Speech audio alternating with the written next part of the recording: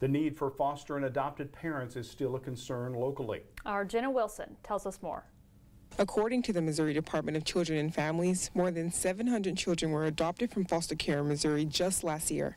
In smaller areas, the adoption rate is still a growing concern as many children wait to find a home. We've seen an influx in the number of kids that are beyond the infant age that have came into foster care through no fault of their own. There are currently 67 children in Buchanan County who are in foster care, and 14 of these foster children have a permanency goal of adoption.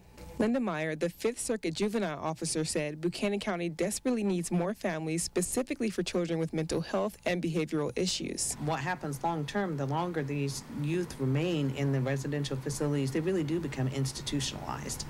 And so that cycle becomes more difficult the more time passes that they stay in those settings rather than transitioning to a home setting.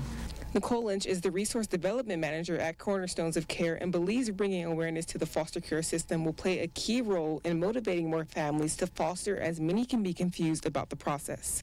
They're really unsure where to start. So a lot of people just don't really want to start that process because they don't know where to even begin. Once they do start, sometimes they're not for sure they want to go through all of those requirements. And some people believe that you have to be rich in order to adopt, and that's not the case. More information about St. Joseph's Cornerstone of Care Adoption and Foster Agency can be found on our website. With News Press Now, Jenna Wilson.